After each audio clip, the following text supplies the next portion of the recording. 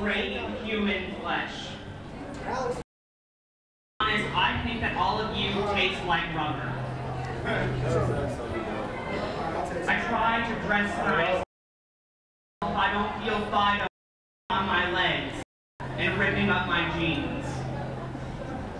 I actually don't feel anything, which I guess is okay. It's especially okay with dating. Zombie dating is just wrong. I tried to take this chick Phyllis out once to dinner. She just chatted on and on and on. She just wasn't a good listener. I later found out that her ear had fallen into the soup course.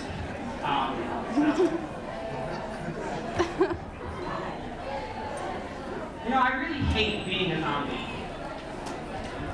Nobody likes me. Everybody's terrified me or trying to kill me. And it's really rude the way you all stare. I know that my face is messed up. You know, you see this scar? Flamethrower, 82. This one down here? Rottweiler, 93. I have a hard enough time keeping myself together without you guys getting in the way. But I mean, I guess I understand from the way that you see this, but can't you just give us a chance? I mean, it won't kill ya. I mean, Frank might, but that's just Frank. He's angry at the world.